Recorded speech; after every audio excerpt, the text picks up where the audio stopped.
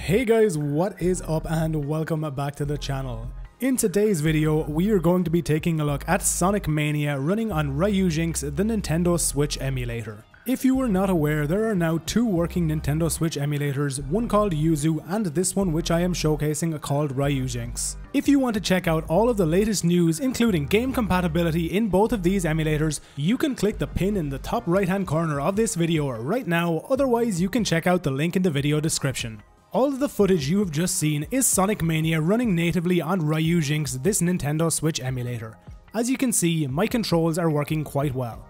As of right now, Ryujinx does not actually have native controller support. However, it does actually have native key bindings, meaning we can use an app like Joy2Key in order to map your joystick inputs to these key bindings, which you can see on screen right now. This is actually quite easy to set up. It only took me about 2 minutes to download and have this all set up. The only downside to this method right now is the fact that there is a slight bit of input lag on your controls. As well as these key bindings, you also have full touch support. As you can see, I am fully able to navigate these menus. The only actual function in this game that I was not able to get working was this screen filter. Apart from this one filter, I couldn't find a single thing in this game that doesn't work on this Switch emulator. You can even change the languages as you see fit, easily swapping back and forth between them with absolutely no issue whatsoever. In order to regain control, if you click off screen, you simply have to click on the screen and then you will be able to use your controller once again. As you can see, when we come to this save select, we can select which character we want to use. Let's just select Sonic and Tails and actually load into a new game.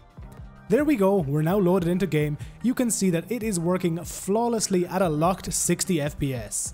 In my experience with this game on Ryujinx, it basically runs completely flawlessly and even runs much higher than the 60 FPS you are currently seeing. When we actually get into some gameplay, I'm going to show you exactly what kind of performance levels we can see in this game.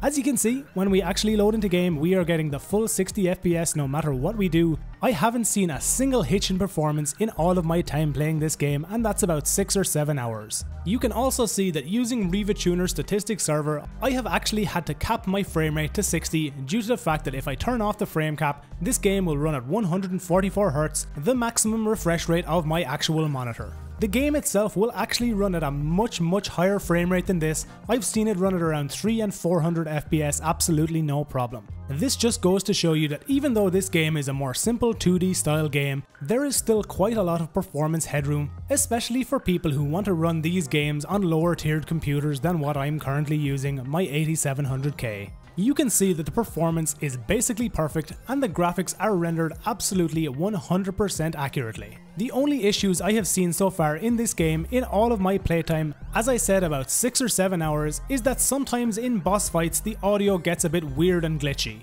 Apart from this small issue, this game performs admirably, especially when you consider the age and exactly how new these Switch emulators are. So that's about it for this video guys. There's not too much more I can show you in relation to the performance and function of this game on this emulator. Let me know down in the comments section if you would like me to do a similar performance overview of this game running on Yuzu, the other Nintendo Switch emulator, and I can do one for you absolutely no problem. So once again guys, cheers for checking out the video. Remember to like it if you liked it, dislike it if you didn't, and as always, subscribe to the channel if you want to see all future videos from me.